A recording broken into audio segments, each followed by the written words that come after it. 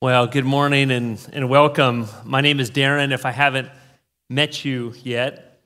And I just want to show a slide from yesterday. A lot of us from Valley were at the Walk for Life. Well, I guess I have the clicker here. And we had a great morning. Who was there from Valley? Raise your hand if you either ran or walked or just ate like I was inclined to do. They had all kinds of great food there. And after eating, who wanted to walk or run? Honestly.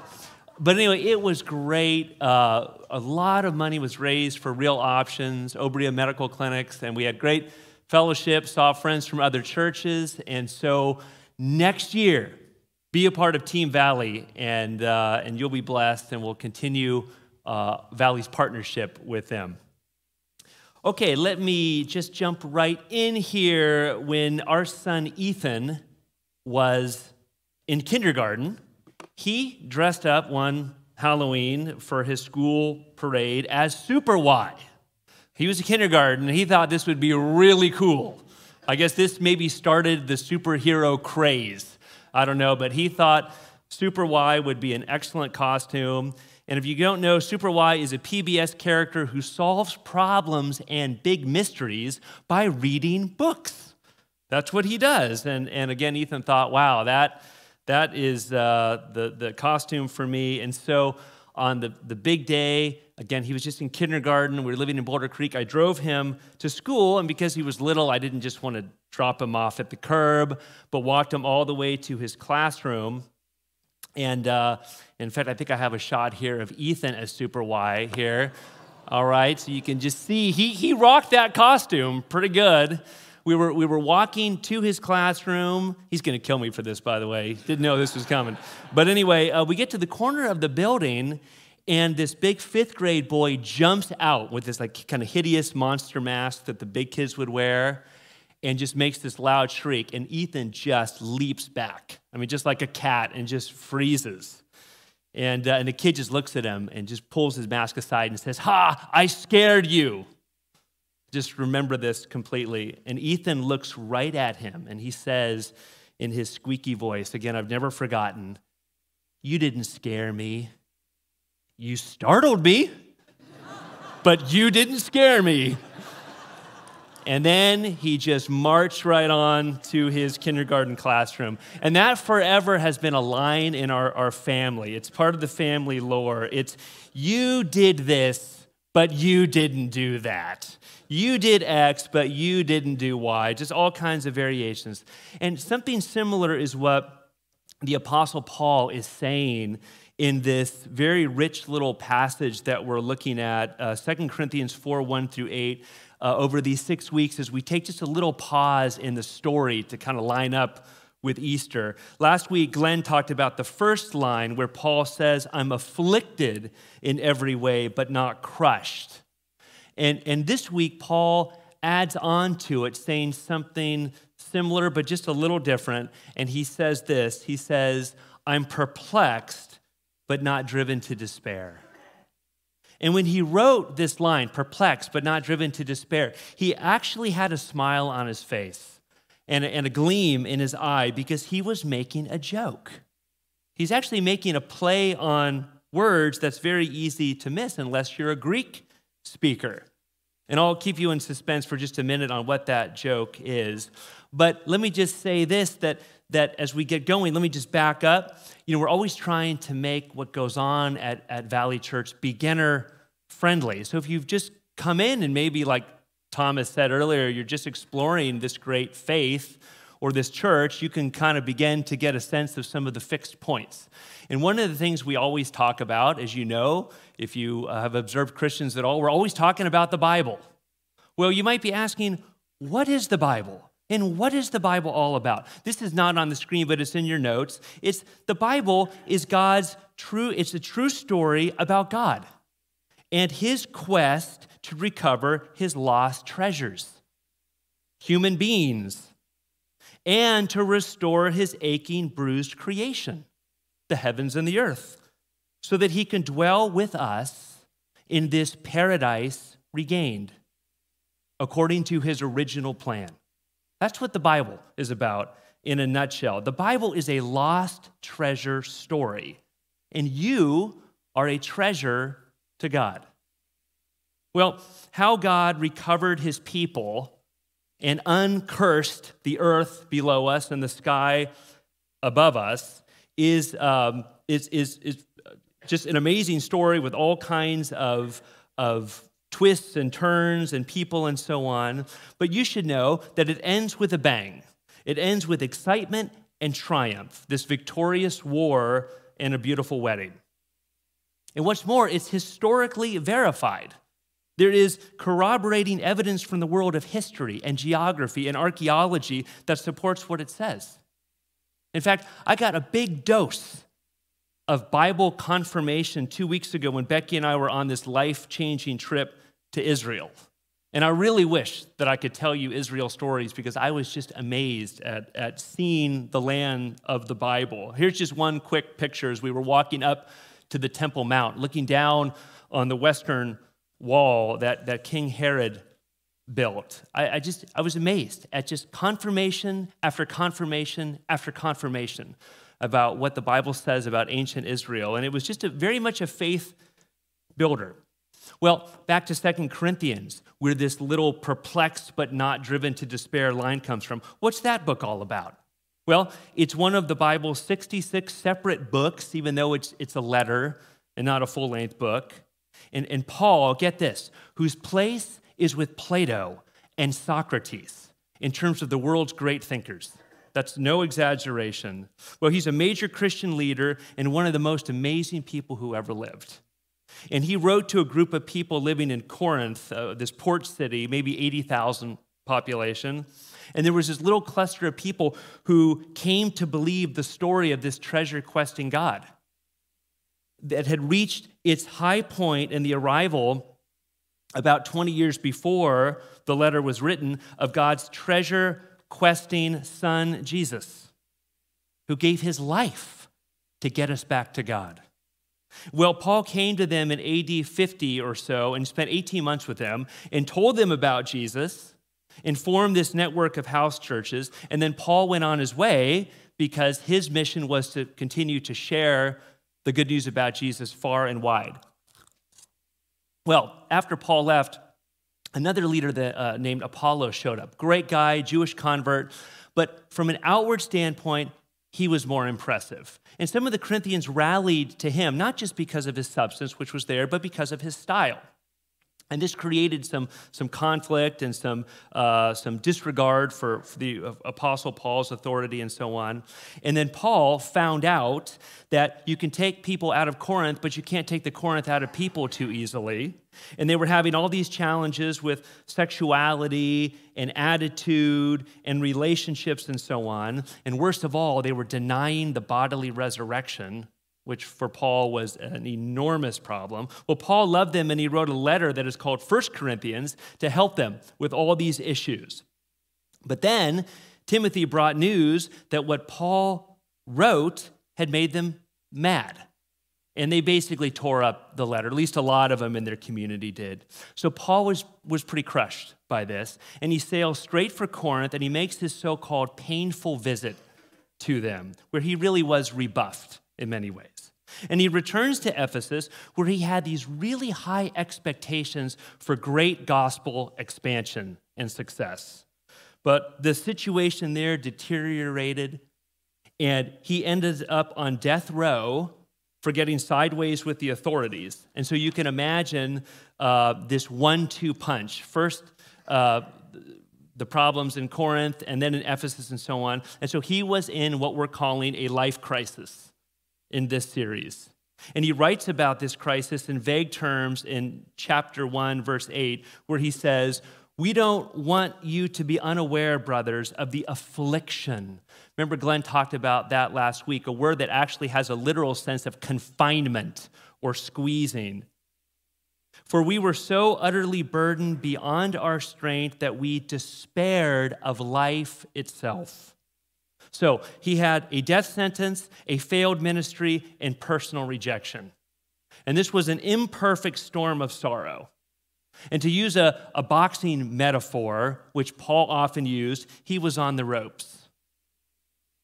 And in the movie Rocky IV, I'm kind of a fan to some degree. I'm a little ashamed to admit it of the Rocky movies. A lot of great quotes and inspiration. But anyway, in Rocky IV, Rocky is fighting this enormous Russian fighter named Drago. And he gets back to his corner after this ferocious onslaught from Drago. And Rocky, whose eyes are closing up and are swollen, says this, "I see 3 of him out there." And Polly, his brother-in-law, and this has become kind of a quote, said, "Hit the one in the middle." And you know, that's exactly what Paul did. He got up again, and he continued to fight in this great battle of faith. Well, anyone would, you would think, throw in the towel, to use another boxing metaphor, but not Paul, but not because of Paul. In fact, if you're new to English, you might not know this expression. To throw in the towel means to give up. And the image does come from the world of boxing, where a fighter, or maybe the fighter's trainer, to indicate that the fight is done, he throws in the towel. Well, not Paul. He holds on to his towel all through his life. He doesn't resign from the ministry. He doesn't go back to the synagogue. And not only is he not shaken up for long, but he himself continues to shake up the world. How? How is he not collapsing? Why doesn't he just lie down on the canvas? Well, we'll find out. And as we know, he lived to tell about this storm of disappointment because God delivered him from, this is 2 Corinthians 1:9, this deadly peril. But things with the Corinthians were only partially patched up. And when he writes about these experiences to the Corinthians and writes this line about perplexed but not driven to despair, now we understand the context a little better about why he would say such a thing. He was confused about some things going on around him, but he wasn't knocked out. Why? Well, those 6 words that we read, perplexed but not driven to despair, again, there's a little joke in there, and you're probably thinking, I don't get the joke. Well, you wouldn't if you don't speak Greek. As I mentioned before, a Greek speaker would pick up some humor here. Paul often used wordplay and irony and humor in his letters, and he does so here. He writes, and I put this in your notes, I am aporeo, meaning perplexed, but not ex-aporeo, meaning driven to despair. So it's the same word, but the second one just has a little prefix on it, which changes the meaning, but only changes the sound just a little bit. So he's got a little twinkle in his eye here. And some Bible versions try to give a sense of the wordplay. So one version has, I'm sometimes at a loss, but I'm not a loser. Get that, loss and loser? Another version has, I'm bewildered, but never at my wit's end. You can hear the W sound here. So Paul is being funny here. So here's my attempted translation. It's more thought for thought. And again, it takes from the boxing arena, which Paul was well aware of. I think what he's saying is, I'm throwing up my hands, but I'm never throwing in the towel. Throwing up your hands is exasperation. He's exasperated. And we get exasperated. I remember my dad would throw up his hands every week when I would forget to bring the garbage cans in. Week after week after week. Oh, the consternation from my wonderful father. Well, that's exasperation. And Paul was aporeo, meaning he was confused and at a loss sometimes because we see how human he is. But he was never ex-aporeo. He didn't come to pieces psychologically. He didn't lose his mind. Even after his near-death experience at Ephesus and this emotional sucker punch from the Corinthians. And if we look around at our culture, we see that people are coming to pieces left and right. Our neighbors are ex-aporeoing all around us. In fact, I just read this article that's been sitting on my desk called Americans Have Never Been Sicker by John McGillian. And he writes a number of things that life expectancy in the U.S. continues to fall. And a number of just huge numbers of people suffering with anxiety and depression. I mean, how often now do we hear references to suffering and mental health and people coping or so-called coping with drugs and alcohol and even now psychedelics? It's becoming a big thing to manage anxiety and depress existential angst, as if that would be a solution. In fact, I just read this morning in the newspaper that the National Suicide Prevention Lifeline is going to get a new number. It's going to get a 3-digit number, like 911.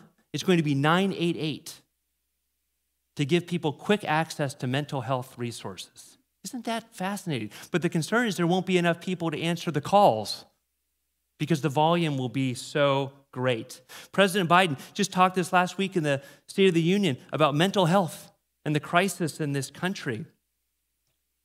And it'd be easy just to blame COVID, wouldn't it? And say, oh, well, it's the masks and the lockdowns and so on. But we know that these trends existed long before this pandemic afflicted the nation and the world. Has the pandemic made things worse? Of course. The recent Mental Health America report said that in 2019, just before the pandemic, some 50 million American adults were experiencing mental illness. That's before the pandemic. And what's worse, or what's more, suicidal ideation is on the rise.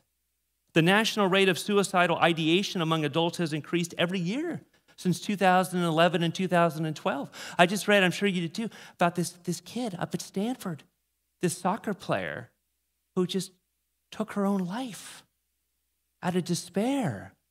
And she's just one of just thousands of examples of despair and sickness of various sorts of the heart and the mind and the body that are afflicting our neighbors and even ourselves. And maybe as a church, we can help with this. You know, maybe we can pool some of our wisdom and experiences from the great physician. Not that we have it all down ourselves, not that we're bulletproof, not that we're not fragile, but we have some resources that we can share. I'll talk about that a little later. But back to Paul. What supported Paul? What gave him strength? Because he had grown resilient. But it wasn't a resilience native to Paul. It wasn't innate strength. He admitted profound weakness. He had already written in the letter we're studying that he was convinced that he could do nothing apart from God. But Paul tapped into a resilience reservoir. It was a resilience outside of himself. You could call it an alien resilience. And that's why he didn't throw in the towel. Well, okay, I've left you in suspense long enough. How could Paul hold up during crises with hope and even a robust sense of humor that we see through his letters? And there are 3 answers. Here we go. It's that Paul has the ideal companion who shows him a complete picture and who leads him to practice, practice, practice. So providential that Thomas read that verse from Philippians twice about practicing these things. We'll get to that. Here we go. An ideal companion. You know the story. Paul was on his bounty hunt for Christians, members of the way, when he left Jerusalem and approached Damascus. And suddenly a light from heaven shone around him, and he heard a voice saying, "Saul, Saul, why are you persecuting me?" And then the voice said, "I am Jesus." And then this powerful love relationship between man and Messiah took off. One of the most productive divine human relationships the world has ever known. And from that moment, Jesus became Paul's heart preoccupation. This tender relationship with his resurrected Messiah who stopped him in his tracks. And this wasn't just a relationship of friendship, it was effectiveness. Because 2 are better than 1. And they have a good return for their labor. And Paul and the Lord were engaged in a project, just like every believer and the Lord is engaged in some kind of a project for the kingdom. And we know what happens next. We learn that right away after getting his sight back and getting baptized, he goes down into the desert. Galatians 1:17 or 15 through 17. But when he who had set me apart before I was born and who called me by his grace was pleased to reveal his son to me, I went away into Arabia. There are a couple of reasons for this. First, no question, he starts to preach right away to the Bedouins and the Nabateans south of the Dead Sea. But it wasn't just to announce the Messiah. He got into seclusion to get acquainted with the Messiah. See, the other disciples, apostles, they had an opportunity to interact with the Lord, but now he needed an intense time to get to know his Messiah. And the desert isn't a place for punishment, but for simplicity and for intense personal encounter. And I love the way, this imaginative way that Jerry Jenkins in his Paul novel, which is fiction, but it's pretty good, called Empire's End. He imagines this. In his rendering, Paul lives with believers who had fled, and every day he meets with the Lord in solitude and silence. And the Lord takes Paul deep into God's mind and heart and ways and purposes. And in these daily encounters, Jenkins has God speaking almost verbatim all that Paul will write in his 13 letters. I don't know if that's true, but I like it. I think that's what was going on down in Arabia, this intense encounter with the Messiah. Well, Paul wasn't at this point just talking to the Lord. He had done that all his life. Now he was talking with the Lord. It was back and forth prayer because he was in the Messiah and the Messiah was in him. And what happened? Acts reports that Paul increased all the more in strength. So growing companionship with Jesus was his joy, was his uplift, was a towel-holding reality for him. And he said, using a relationship term, indeed, I count everything as loss because of the surpassing worth of knowing Christ Jesus, my Lord, his ideal companion. And all those Psalms that he had probably memorized since boyhood took on new meaning. He read Psalm 84, my soul longs, yes, faints for the courts of the Lord. And now his soul yearned for the company of his Lord, the Messiah. And he met with him and talked to him and learned from him. In fact, Paul referred, this is just amazing, to this closeness in terms of Messiah internalization. Christ in me. And I love what this old pastor, James Stewart, how he describes this. He says, Christ in me means Christ bearing me along from within. Christ the motive power that carries me on. Christ giving my whole life a wonderful poise and lift and turning every burden into wings. All this is in it when the apostle speaks of Christ in you, the hope of glory. Well, that's the first resilience factor. He had this ideal companion. See, the Messiah inside, to use a modern slogan, was his superpower. He wasn't Paul strong. You see that now after a tragedy, Boston strong or this strong. No, he wasn't Paul strong. He was Messiah strong. And Messiah's strength is available to everybody who has union with Christ. What's the second resilience reason? Second reason why he grasped his towel and never threw it into the ring? Here it is, a complete picture. The Messiah gave Paul a complete picture when he was in Arabia and afterwards, when he was in Tarsus before his first missionary journey. Yes, he was in Arabia to do some preaching, but he was also there to do some learning, intense learning. With the Spirit of Christ as his teacher, he went full super Y, and he read like crazy. And a lot of the puzzles and the problems and the gaps were cleared up. In fact, I just got to show you this. When we were in Israel, we flew back, had one day with Becky's aunt and uncle in Washington, D.C., and wanted to go to the Bible Museum, but it was closed. So we thought, well, we'll just take a long walk all through the mall. And it was a beautiful day. It was the day of the State of the Union. So surprisingly, very few people around, just a lot of law enforcement. And anyway, we're walking between, you can kind of see it here, the Capitol and the Washington Monument. And I said, oh, Becky, just stop right here. Let's get one of these panoramic pictures. So there she is, and you can see what is normally humanly impossible to see in one view. You can see the Capitol, and you can see the Washington Monument. And it's made possible by iPhone's panoramic picture function, right? Where you get this horizontally elongated view. Well, I think that's a picture of the picture that the Lord gave Paul when he was in Arabia. He gave him a view that is humanly impossible, of past, present, and future in salvation history. And get this, Paul loved what he saw. Seeing history from a wide angle gave him a buoyancy, an excitement, a vibrancy about his life and his mission. First, with the Messiah in his heart, he saw the Savior on all these pages he had read for all these years, but the scales were over his mind still. But now with the scales removed, he saw the Messiah. And what he did, this is amazing, he read his Bible backwards.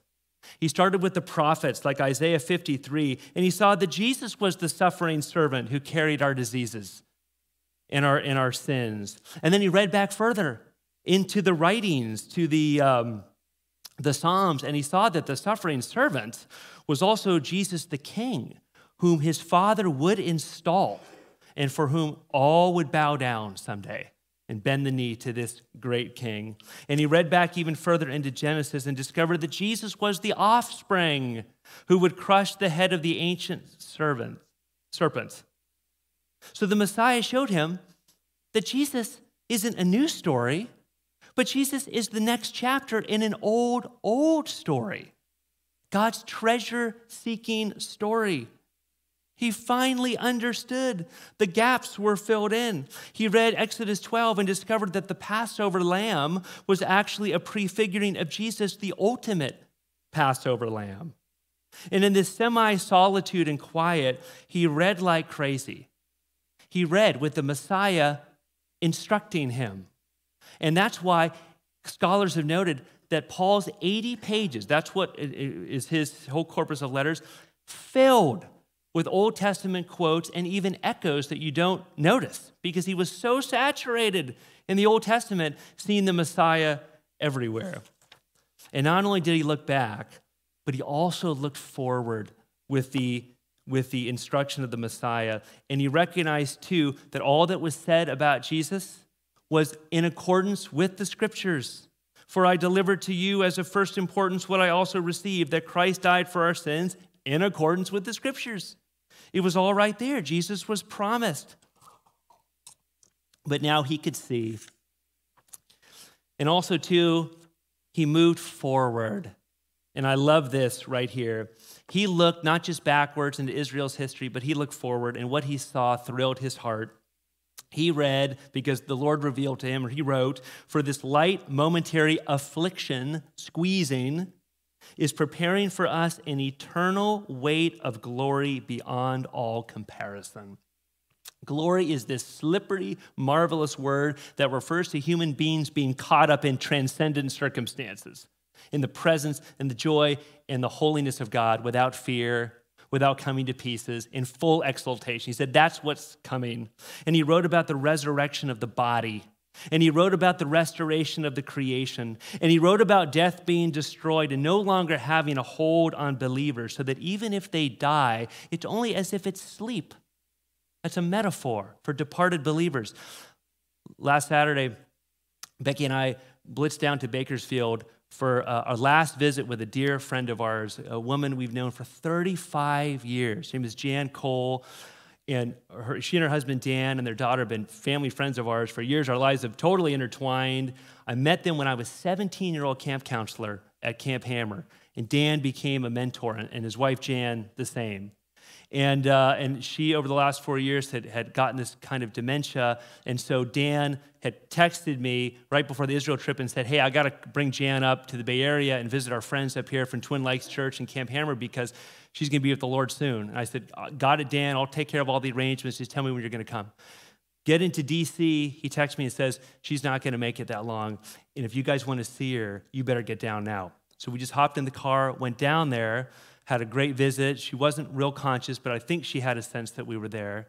And then on Tuesday, right before our staff meeting, I get a text from Dan. And he said this, I woke up to Jan, but Jan woke up to Jesus. That's all it said.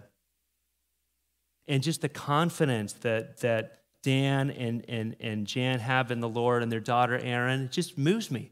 Just the fruitfulness and unshakableness of their faith. This isn't what they wanted. She's only 75. His parents, who I knew, lived to like almost 100. That's what they had hoped for, but that's not what God in his providence had given them, but they're unshaken. Well, the gaps were filled in, and that's one of the reasons, the second reason why he held onto his towel. He had a complete picture. And then finally, what's the last towel grasping reality here? It's this. He had the ideal companion who gave him a complete picture and who then led him to practice.